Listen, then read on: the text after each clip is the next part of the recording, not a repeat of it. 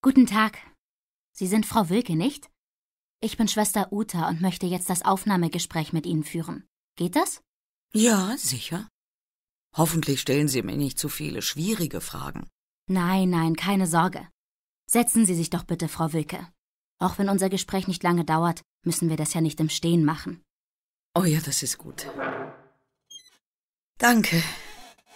Frau Wilke, wissen Sie, warum Ihr Arzt Sie ins Krankenhaus eingewiesen hat? Nun, weil ich seit ein paar Wochen so stark huste und so müde und erschöpft bin. Frau Dr. Helming, meine Ärztin, meinte, dass man hier besser feststellen kann, woher der Husten und die Erschöpfung kommen. Ja, das stimmt. Gibt es denn Röntgenbilder oder Befunde, die Sie von zu Hause mitgebracht haben, Frau Wilke? Nein, leider nicht. Ach doch. Warten Sie, ich glaube, Frau Dr. Helming hat mir einen Brief für die Ärzte hier mitgegeben.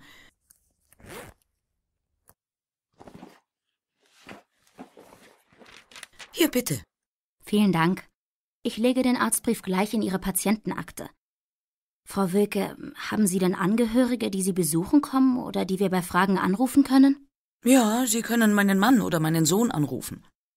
Die beiden kommen mich bestimmt auch besuchen. Wahrscheinlich möchte mich auch meine Nachbarin besuchen. Frau Schulze heißt sie, aber ehrlich gesagt, ich will sie gar nicht sehen. Wissen Sie, die redet immer so viel und so laut. Und das ist mir im Moment zu anstrengend. Gut, das notiere ich gleich, Frau Wilke. Sie können Ihrer Familie sagen, dass unsere Besuchszeit von 9 bis 20 Uhr ist. Haben Sie ein Handy dabei oder möchten Sie ein Telefon anmelden? Oder vielleicht einen Fernseher für abends? Nein, ich brauche kein Telefon, danke. Ich habe mein Handy dabei. Ach, und Fernsehen möchte ich eigentlich auch nicht. Ich habe ein paar Zeitschriften von zu Hause mitgebracht. Sehr gut, Frau Wilke. Sie müssen übrigens nicht die ganze Zeit im Bett liegen. Sie können auch in den Patientenaufenthaltsraum gehen. Dort gibt es Getränke für Sie und Ihre Angehörigen. Außerdem haben wir einen sehr schönen Patientengarten, wo Sie spazieren gehen können. Sie sollten uns nur Bescheid sagen, wenn Sie die Station verlassen. Ja, natürlich, das mache ich.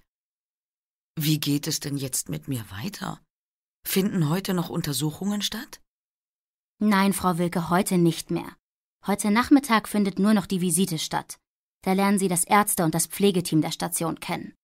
Morgen früh sind dann aber einige Untersuchungen geplant. Zuerst wird Ihnen Blut abgenommen, dann werden Sie geröntgt und wir machen ein EKG. Am späten Vormittag wird dann wahrscheinlich noch eine Bronchoskopie gemacht. Ach, ja. Das hat mir Frau Dr. Helming gesagt. Ja, aber das passiert alles erst morgen, Frau Wilke. Heute bekommen Sie noch ein Mittag- und ein Abendessen. Haben Sie denn Nahrungsmittelunverträglichkeiten oder Essenswünsche? Nein, Unverträglichkeiten habe ich keine. Aber ich esse schon seit ein paar Jahren kein Fleisch mehr. Dann bestelle ich vegetarische Kost für Sie. Gut, Frau Wilke, dann zeige ich Ihnen jetzt Ihr Zimmer und stelle Ihnen Frau Amari vor. Frau Amari ist Ihre Mitpatientin. Außerdem zeige ich Ihnen, wie Sie den Patientenruf bedienen und wohin Sie Ihre persönlichen Gegenstände und Ihre Wertsachen tun können. Ich hoffe, Sie haben nichts Wertvolles dabei? Manchmal kommt es nämlich vor, dass etwas gestohlen wird. Naja, ein bisschen Geld habe ich natürlich schon dabei. Gut, kommen wir also zu Frau Meier. Marius, du hast das Aufnahmegespräch mit Frau Meier und ihren Angehörigen geführt und die meiste Zeit mit ihr verbracht. Berichtest du uns kurz über sie? Ja, das kann ich gern machen. Also, Frau Meier ist 84 Jahre alt und leidet an einer fortgeschrittenen Demenz vom Alzheimer-Typ. Sie ist seit 10 Jahren verwitwet. Bisher hat sich ihre Tochter um sie gekümmert. Weil die Tochter aber jetzt auch gesundheitliche Probleme hat, hat sie ihre Mutter zu uns gebracht. Ja, die Tochter habe ich auch schon kennengelernt. Ja, entschuldige. Sprich bitte weiter. Okay. Frau Meier spricht nicht mehr viel. Sie versteht aber meistens, was man ihr sagt. Allerdings ist es wichtig, dass wir Frau Meier vor jedem Gespräch am Arm oder an der Schulter berühren und mit ihr Augenkontakt aufnehmen. Außerdem versteht sie nur kurze Sätze und Fragen, auf die sie mit Ja oder Nein antworten kann. Wenn sie einverstanden ist, nickt sie mit dem Kopf. Wenn sie nicht einverstanden ist, schüttelt sie den Kopf.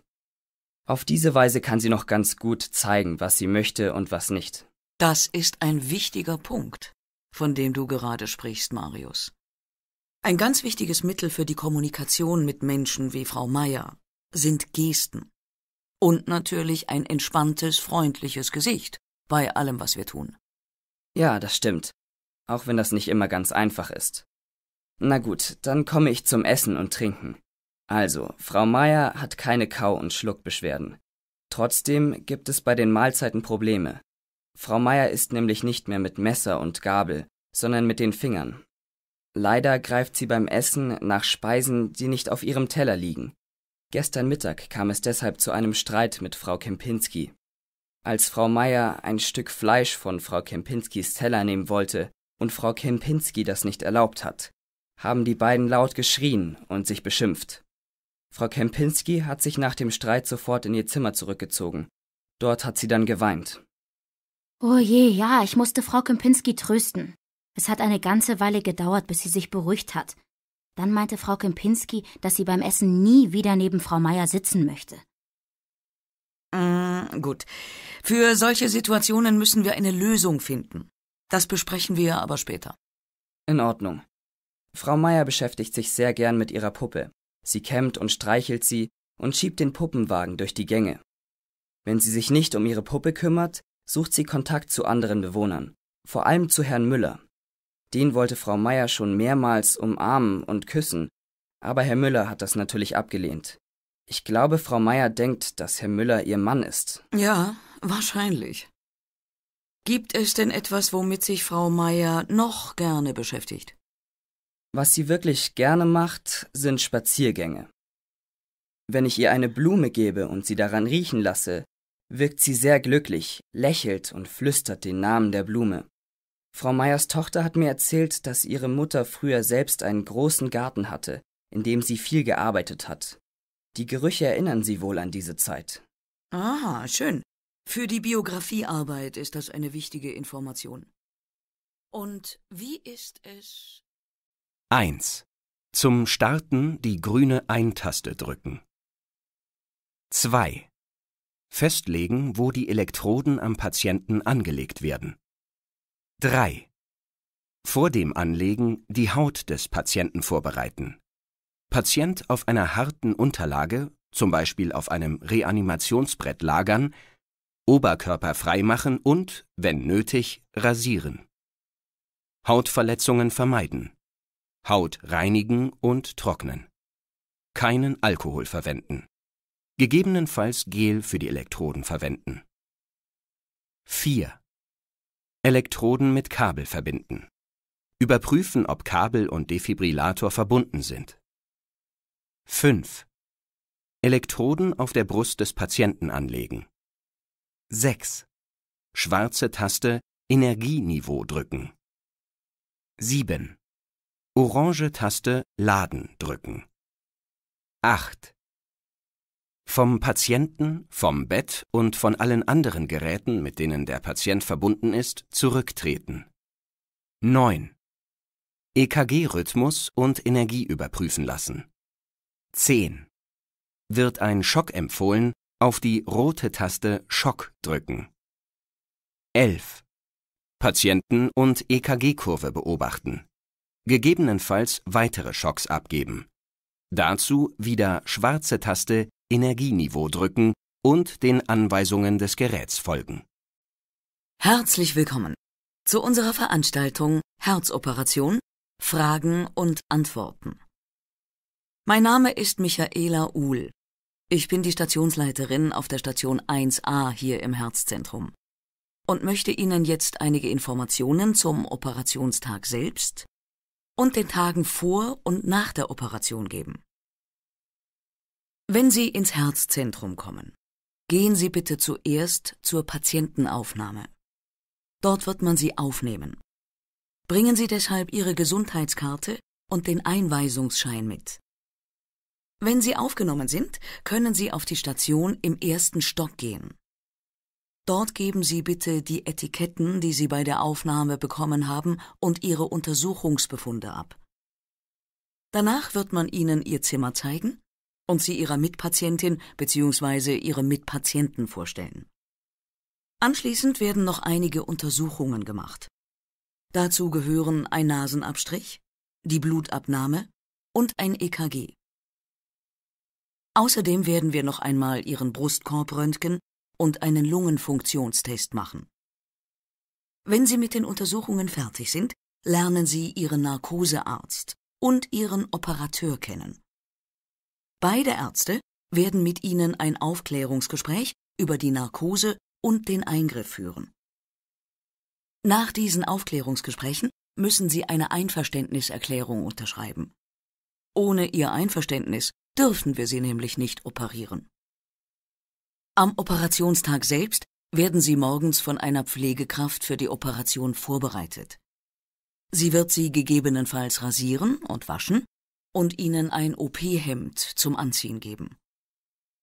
Zwischen 7 und 7:30 Uhr werden Sie in den Operationssaal gebracht. Herzoperationen dauern in der Regel zwischen 3 und 4 Stunden. Bypass-Operationen können auch länger dauern. Das bedeutet, dass Sie erst am späten Vormittag oder mittags vom OP auf die Intensivstation kommen. Wenn Sie aus der Narkose aufwachen, werden Sie an vielen verschiedenen Schläuchen hängen. Das sind Schläuche, über die wir Ihnen Medikamente geben, und Drainagen, über die Flüssigkeit aus der Operationswunde abfließen kann. Außerdem werden Sie nach der OP einen Beatmungsschlauch und einen Blasenkatheter haben. Die Schläuche werden von Tag zu Tag weniger, so dass Sie sich am 3. oder 4. Tag nach der Operation schon wieder recht selbstständig bewegen können. Unserer Erfahrung nach werden Sie nach der Operation kaum Wundschmerzen haben, vielleicht aber Schulter- und Rückenschmerzen. Vermutlich werden Sie auch unter Durst und Appetitlosigkeit leiden. Außerdem sind viele Patienten in den ersten Tagen nach der Operation verwirrt. Ich kann Sie aber beruhigen, diese Verwirrtheit geht in der Regel nach ein paar Tagen von selbst wieder weg. Wenn alles normal verläuft, werden Sie einen Tag nach der OP von der Intensivstation auf die Allgemeinstation verlegt. Am 4. Tag etwa besucht Sie dann unsere Sozialarbeiterin, die sich um Ihre Anschlussheilbehandlung kümmern wird. Gut, das wären nun die wichtigsten Informationen von pflegerischer Seite aus. Wenn Sie keine Fragen dazu haben, wird Herr Dr. Clausen Sie nun über die Narkose informieren.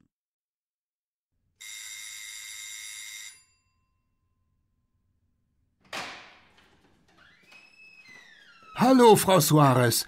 Schön, dass Sie kurz Zeit haben. Kommen Sie doch bitte herein. Warten Sie, wo hab ich denn den Brief hingelegt? Ganz ruhig, Herr Ross. Der findet sich schon. Wie war das noch einmal? Sie waren im Krankenhaus und... Ja, richtig. Und die Ärzte haben mir diesen Brief mitgegeben. Ach, sehen Sie, da liegt er ja, der Brief. Leider verstehe ich vieles nicht, was die Ärzte da über mich geschrieben haben. Und da habe ich gedacht, Sie sind Krankenschwester und könnten mir vielleicht helfen. Mal sehen, ob ich Ihnen helfen kann, Herr Ross. Wollen wir uns vielleicht setzen und uns den Brief zusammen ansehen? Sie müssen sich ja sicherlich noch schonen. Oh ja, entschuldigen Sie bitte. Nehmen Sie doch bitte Platz. Gut. Also, der Anfang ist klar, aber dann steht hier, die Aufnahme von Herrn Ross erfolgte bei Tachyarrhythmia absoluta und Unwohlsein bei paroxysmalem Vorhofflimmern. Tachyarrhythmia absoluta, paroxysmal, das sind Wörter, die ich noch nie gehört habe. Tachyarrhythmia absoluta bedeutet, dass Ihr Herz bei der Aufnahme in der Klinik unregelmäßig und zu schnell geschlagen hat. Der Grund dafür war, dass Sie Vorhofflimmern hatten, also Herzrhythmusstörungen, die aber nicht dauerhaft waren. In der Medizin spricht man dann von paroxysmalem Vorhofflimmern. Warten Sie, ich notiere das. Gut, dann steht hier, Herr Ross zeigte sich bei Aufnahme anhaltend tachykard. Nach Gabe von Metoprolol 2 Milligramm intravenös kam es zur Spontankonversion in den Sinusrhythmus. Spontankonversion in den Sinusrhythmus, was heißt das? Spontankonversion in den Sinusrhythmus heißt, dass Ihr Herz wieder regelmäßig geschlagen hat, nachdem Sie das Medikament Metoprolol bekommen haben. Ah ja, gut, verstehe. Hier kommt noch einmal etwas zum Sinusrhythmus. In der Monitorüberwachung zeigte sich ein anhaltender, leicht bradykarder Sinusrhythmus ohne Hinweis auf Rhythmusstörungen oder Pausen. Das bedeutet, dass Ihr Herz etwas langsamer als normal geschlagen hat, aber ganz regelmäßig und ohne Pausen. Das hat man auf dem Monitor gesehen, also dem Gerät, mit dem man Sie überwacht hat. Ja, das stimmt. Nach einer Weile habe ich mich auch besser gefühlt. Gut, den letzten Abschnitt habe ich, glaube ich, sowieso verstanden. Bei Herrn Ross bestehen folgende kardiovaskuläre Risikofaktoren: arterielle Hypertonie, Nikotinabusus, Hypercholesterinämie. Unserer Meinung nach liegt deshalb die Indikation zur Herzkatheteruntersuchung vor. Falls eine weitere kardiologische Abklärung gewünscht ist, kann ein Termin über unsere Tagesklinik vereinbart werden. Das heißt, dass man mir zu einer Herzkatheteruntersuchung rät? Richtig, Herr Ross. Die Ärzte meinen, dass Sie Ihr Herz genauer untersuchen lassen sollten, weil Sie Raucher sind, Bluthochdruck und zu viel Cholesterin im Blut haben. Das alles zusammen ist schlecht für Ihre Blutgefäße und Ihr Herz. Ach ja, das habe ich auch so verstanden. Und was denken Sie, Frau Suarez? Soll ich wirklich einen Termin zur Herzkatheteruntersuchung vereinbaren? Ist so eine Untersuchung nicht auch gefährlich? Herr Ocon, Sie wissen, dass Sie eine Stelle am Schulterblatt haben, die leicht gerötet ist. Sie müssen deshalb sehr aufpassen, wenn Sie wieder zu Hause sind. Denn sonst wird daraus eine Wunde, die schlecht heilt und sehr schmerzhaft sein kann. Ja, das haben mir die Ärzte auch gesagt. Was soll ich denn tun? Was raten Sie mir?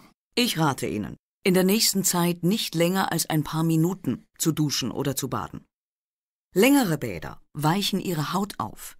Wir sagen dazu mazerieren, und das ist nicht gut, wenn man wie Sie schon eine gerötete Stelle hat. Ach so, verstehe. Na gut, dann bade ich jetzt erst einmal nicht. Ich möchte ja nicht, dass meine Haut aufweicht. Obwohl ich mich nach der Zeit im Krankenhaus schon auf ein Bad zu Hause gefreut habe. Das verstehe ich, Herr Ocon. Denken Sie bitte auch daran, sich in der nächsten Zeit nur mit kühlem Wasser zu waschen oder zu duschen. Kühl heißt, dass die Wassertemperatur zwischen 25 und 30 Grad liegen sollte. Vergessen Sie außerdem nicht, Ihre Haut danach sorgfältig abzutrocknen und gut einzucremen. Oh, warten Sie. Meine Frau hat mir da eine Creme mitgebracht, die ganz wunderbar riecht. Schauen Sie, hier. Ach, was denken Sie? Ja, die Creme riecht sehr gut, Herr Ocon. Aber leider dürfen Sie sie in der nächsten Zeit nicht verwenden. Ich empfehle Ihnen, sich mit einer Wasser-in-Öl-Emulsion einzucremen. Ich habe Ihnen eine solche Emulsion mitgebracht. Hier, bitte, die können Sie mit nach Hause nehmen. Na ja, so gut wie die Creme von meiner Frau riecht diese Emulsion nicht. Aber wenn das Eincremen damit hilft... Frau Pape, Sie wissen, dass Ihre Mutter stark Dekubitus gefährdet ist. Sie müssen sie deshalb alle 2 Stunden umlagern. Diese Maßnahme sollten Sie auch sorgfältig dokumentieren. Dafür gibt es das Lagerungsprotokoll. Schauen Sie hier. Hier notieren Sie bitte, wann Sie welche Lagerung bei Ihrer Mutter durchgeführt haben. 30 Grad Seitenlage rechts, Rückenlage, 30 Grad Seitenlage links. Okay. Ihre Mutter liegt im Moment auf der Seite. Beim nächsten Positionswechsel sollten Sie sie auf den Rücken lagern. Wichtig ist, dass Sie dann das Kopfteil vom Bett flach stellen. Denn wenn es nicht flach ist, rutscht Ihre Mutter nach unten und das darf nicht passieren. Ja, das weiß ich. Das haben Sie mir schon einmal erklärt. Außerdem ist es notwendig, Ihre Fersen frei zu lagern, richtig? Ja, richtig. Es ist ganz wichtig, die Fersen Ihrer Mutter frei zu lagern, denn die rechte Ferse ist schon leicht gerötet. Wissen Sie, wie Sie die Fersen frei lagern? Ja, ich denke schon.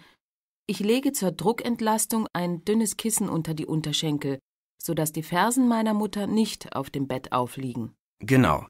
Achten Sie bitte auch darauf, dass Ihre Mutter in der nächsten Zeit viele Vitamine, viel Eiweiß und ausreichend Flüssigkeit zu sich nimmt. Ja, natürlich, das mache ich. Ich habe noch eine Frage in Bezug auf die Lagerung. Wie drehe ich denn meine Mutter am besten aus der Seitenlage auf den Rücken? Könnten Sie mir das vielleicht noch einmal zeigen? Guten Morgen, Herr Topak. Wie geht es Ihnen heute? Es könnte mir besser gehen. Aber danke, dass Sie fragen, Jan. Gerne, Herr Topak. Haben Sie denn noch starke Schmerzen an Ihrer Wunde? Ja, schon. Die Wunde tut noch sehr weh. Leider. Warum haben Sie denn nichts gesagt? Dann bekommen Sie jetzt gleich ein Schmerzmittel von mir. Wenn das Mittel wirkt, mache ich Ihren Verband ab und sehe mir die Wunde an. Einverstanden? Nein, ich möchte heute kein Schmerzmittel. Danke, Jan. Wie Sie möchten, Herr Topak. Dann drehen Sie sich bitte auf Ihre linke Seite. Liegen Sie so gut? Dann mache ich jetzt den alten Verband ab und spüle Ihre Wunde, so wie gestern. Geht es so, Herr Topak? Ja, es geht schon. Die Lösung fühlt sich heute wärmer an. Das ist weniger schmerzhaft. Wie sieht die Wunde denn aus? Ihre Wunde sieht unverändert aus, also nicht schlechter, aber auch nicht besser. Es dauert leider ein paar Wochen, bis so eine Wunde heilt. Ein paar Wochen? Wenn man so jung ist wie Sie, dann geht das mit der Heilung viel schneller als in meinem Alter. So alt sind Sie doch gar nicht, Herr Topak. Naja.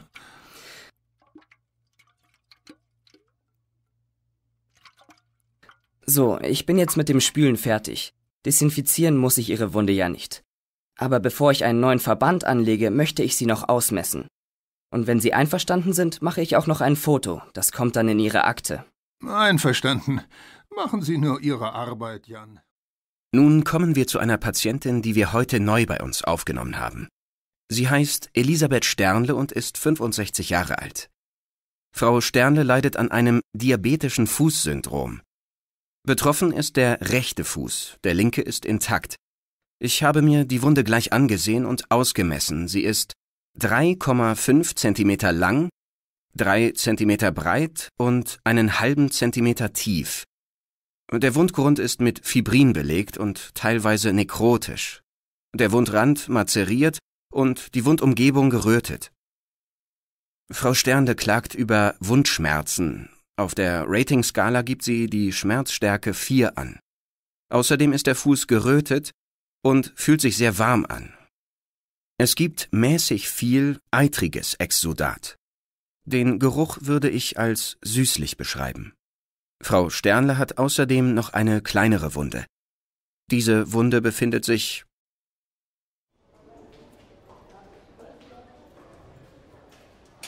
Ach, wie gut, dass ich Sie treffe, Frau Bauer. Ich muss Ihnen sagen, dass ich sehr ärgerlich bin. Das Essen, das meine Mutter vor ein paar Tagen bekommen hat, sah so unappetitlich aus. Meine Mutter hat nichts davon probiert und erst wieder am Abend etwas gegessen. Guten Tag, Herr Gentner. Gehen wir doch in mein Büro. Da können wir in Ruhe über die Sache sprechen.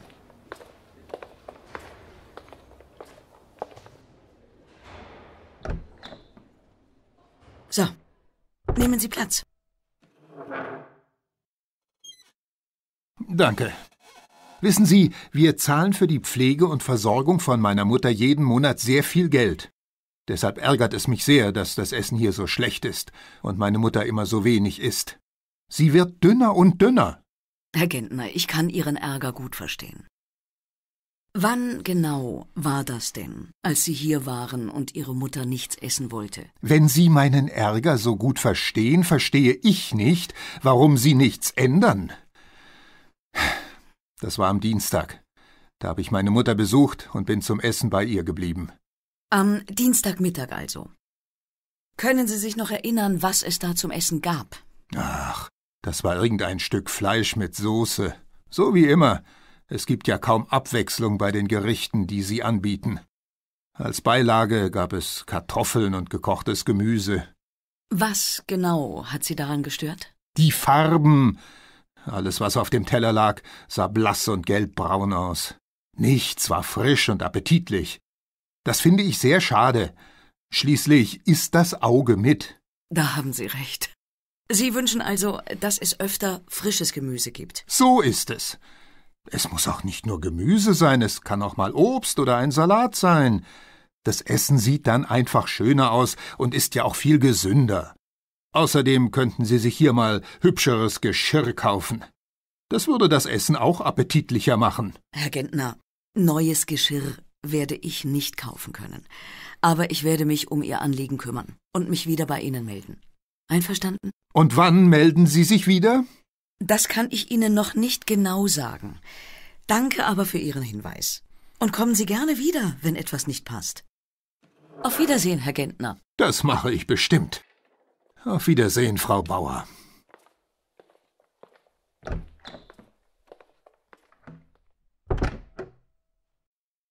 Frau Nunitsch, ich sehe, dass Sie sehr traurig sind und sich Sorgen machen. Möchten Sie, dass ich mich einen Moment zu Ihnen setze? Ich habe gehofft, dass der Krebs nicht zurückkommt. Aber nach den Untersuchungen und dem Gespräch mit den Ärzten weiß ich, dass es für mich keine Hoffnung mehr gibt. Das tut mir sehr leid für Sie, Frau Nunitsch. Möchten Sie mit mir über Ihre Krankheit sprechen? Ich weiß eigentlich nicht, was ich jetzt will. Was wird denn mit meinen Kindern und meinem Mann? Es ist alles so traurig. Ich verstehe, dass Sie sich große Sorgen machen. Wir haben hier im Haus eine Psycho-Onkologin. Soll ich sie anrufen? Dann können Sie mit ihr besprechen, wie es für Sie und Ihre Familie weitergeht. Ja, vielleicht ist das eine gute Idee. Warten Sie bitte einen Moment. Ich komme gleich wieder zu Ihnen zurück und gebe Ihnen Bescheid, wann die Kollegin zu Ihnen kommt. Ja, danke. Hallo, Herr Schwarzer. Ich habe gehört, dass Ihr Vater heute früh verstorben ist und wollte Ihnen mein Beileid aussprechen. Danke, Schwester Eva. Ja, ich kann das einfach nicht glauben. Es ging ihm doch eigentlich wieder ein bisschen besser. Und jetzt lebt er nicht mehr? Ich verstehe das nicht. Wie kann das sein? Das kann ich Ihnen leider auch nicht sagen. Aber wenn Sie möchten, kann ich dem Stationsarzt Bescheid geben und ihm sagen, dass Sie noch einmal mit ihm sprechen wollen. Oh ja, das möchte ich unbedingt. Ist er denn hier? Warten Sie bitte einen Moment hier, ich schaue, ob ich ihn finden kann und bin gleich wieder bei Ihnen. Ja, gut, danke.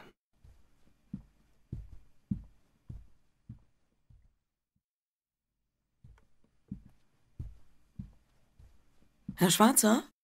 Dr. Crocioni kommt gleich. Soll ich Ihnen vielleicht ein Glas Wasser bringen? Oder kann ich sonst etwas für Sie tun? Nein, danke, das ist nicht nötig. Ich warte hier, bis der Arzt kommt.